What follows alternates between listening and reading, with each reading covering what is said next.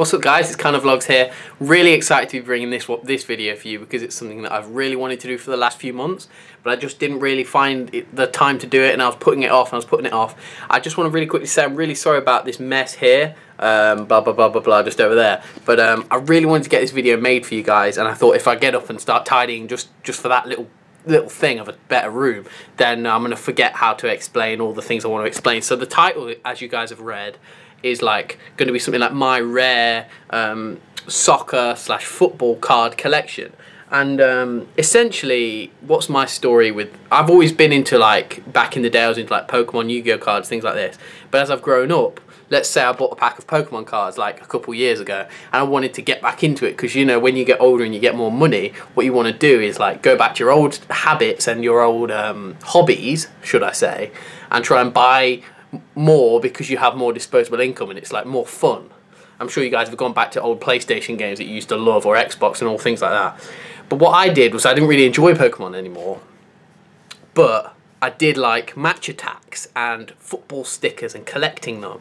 And long story short, I started doing that for a bit, and I realised that there was a whole society and a whole what's the word, community, that's the one, of football graded memorabilia. So I don't know if you guys know about, in the Pokemon world, graded cards is where you send your best Charizard card and you send it off to an external company, usually PSA is the leader in Pokemon world, and they will grade it for you using like hyperscopic lasers and all that. Did I just make up the word hyperscopic? I think I did. But all sorts of things like that. And what they'll do is they will evaluate officially, like using their own seal of approval, this is a 9 out of 10. And then, because people believe that company rather than your eBay description, anyway, you guys know how it all works, then that you can sell that card for more. So, now I've wasted 2 minutes rambling and haven't even shown you guys the card, so I'm very sorry about that. So, I'll just literally get on with it, guys, and I'll show you these three, and I want to explain them to you. So, these two right here, I'll show you this one quickly. This is James Rodriguez from when he was at Porto, obviously now at Real Madrid. And these are just, if you want to pause that, guys, that just shows you how they've graded this sticker. That's what it looks like on the back. You can just pause it at any time. I don't want to waste too much of you guys' time. Just pause it if you want to read. But basically, I bought this card off eBay. It's in a protective seal casing. The sticker's in there. Hopefully it's quite obvious. And I bought that card for about £25.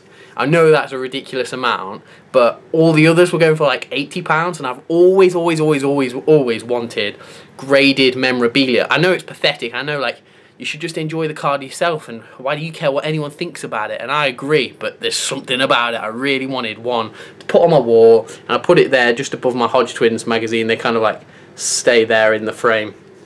So this is my next one. And I'll show you like that, look. Actually, that's a pathetic way of showing it. Okay, there you go. Here's my Neymar card from when he was at Santos at the time, but this is obviously him in his Brazil kit. If you want to pause that there, that was about £30. Now, them two, yeah, they're really cool, and I'm really pleased to add them to my collection. But this next one is just ridiculous. If you guys know anything about the Panini Prism, P-R-Y-Z-M set, it was a pack of cards, Pokemon cards.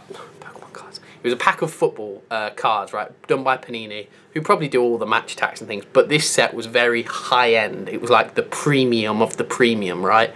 So you paid about £4 for a pack of like 9 cards, and £4 for a pack. So if you think match attacks are like 50p, literally, like that shows you. And you might say, why?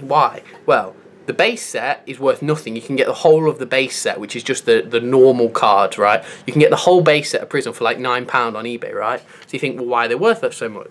Well, what they did was they had all of the stars of the World Cup sign like pieces of paper, and then they cut the pieces of paper out. Basically, the stars signed the cards, and in one in every like 50 packs, you could get an auto card, which stands for autograph card, and it really was them autographing it. Now, I'm at university right now, but back home, I printed off the proof that Diego Costa, like there was a photo of him. Oh, that ruined it, but yeah, I've got a Diego Costa auto card. He signed like a load of these cards, and someone photographed it and put it online as proof. Now I printed that off, but that's back home, and if I can find the video, I'll put it up on the screen. But I want to just show you guys it, and I'm really pleased with it. Did you guys just see that I'm watching the True Geordie?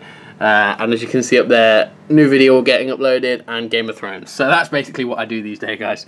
But as you can see, guys, this is my Diego Costa autograph card. He's got a really good grade, and that's the autograph. I'll try and give it you in a bit better lighting. There you go. Really nice card. You can pause it if you want. Pause it on his description. But yeah, I am super pleased with my 3 football memorabilia. The Diego Costa card only cost me £30. Now I want you guys, if you can be bothered, go on eBay right now, and type in Prism Auto card, right? And you will see how much those cards go for. It's like the Messi card goes for like £200. The Pele card goes for like £600. Diego Costa, like I've seen the Diego Costa ungraded, right? So you have to think, if you pulled the card out of the pack, right, and it would be worth £40, right? And you could go, or $60, and you could go and send it to this company, and they'll grade it for you for £20. So you've spent £60 on the card, and the card would now be worth £80. Don't ask me why I managed to get this card for £35. Now, yeah, it's fake, it's fake. It's not. I know it's not fake. But someone was just getting rid of it. The market wasn't great at the time. No one likes Diego Costa. I don't know. He's a little bit violent, isn't he? But like, I'm super pleased with it, guys. So go online and go on eBay and check out if you think I got a good deal on them all. If you guys have any more questions, I'm happy to answer them. I don't have any graded Pokemon cards, if that's what your first question is, but I wouldn't be opposed to getting some in the future, because I just think graded things are so nice to have there. Like, it's like getting a piece of art and then framing it, and then like getting a t-shirt and that you got for completing a marathon and framing it. It's like really nice thing to do, I think. Anyway, guys, 7 minutes it is, so I'm gonna head off now. Hopefully you guys have enjoyed the video. Any questions? What graded football cards have you got? Answer that in the comment section below. If you do want to check out my channel, I'm posting literally every day at the minute. I really want to do YouTube as a real passion of mine. So if you guys could subscribe to my channel, that's it really. Just subscribe to the channel, like the video. Make sure you tell me if you like my cards and which cards you've got in the graded capacity. What graded cards have you guys got? And I'll see you guys in my next video. Thanks a lot.